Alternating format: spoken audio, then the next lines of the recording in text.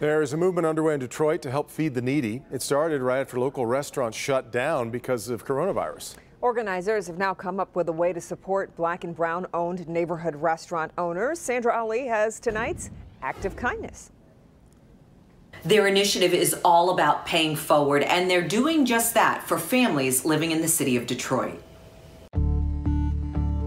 Back in March, at the beginning of the stay-at-home order, Detroit Homeless Shelter, the neighborhood service organization, put out an urgent request asking for help to feed residents. There's an obvious need with so many businesses being forced to close due to social distancing.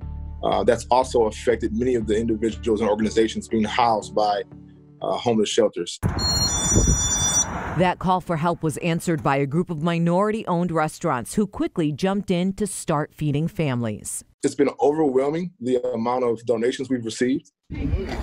Grateful and inspired, the campaign's 5 original founders all live and work in the city of Detroit.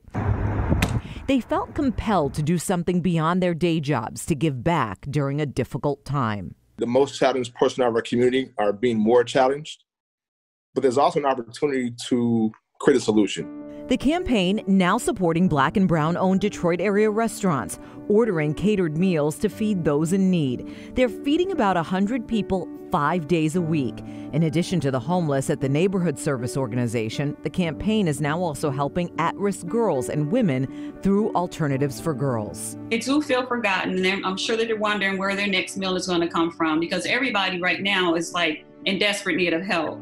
So for us to be able to go in and prepare these meals for them, you know, it was really heartwarming, and to be able to be involved in a movement like this. Over the past 2 months, the campaign has grown. The group raised nearly $55,000. They're now feeding meals to folks in 4 different homeless shelters. I just wish that everybody can be more concerned and loving towards everyone else and not just think about themselves. So if you do that, it will be a lot better. We all can survive that way. And if you'd like to join their campaign, they are still looking for help. We've posted a link and all the information you need on our website, clickondetroit.com. Back to you.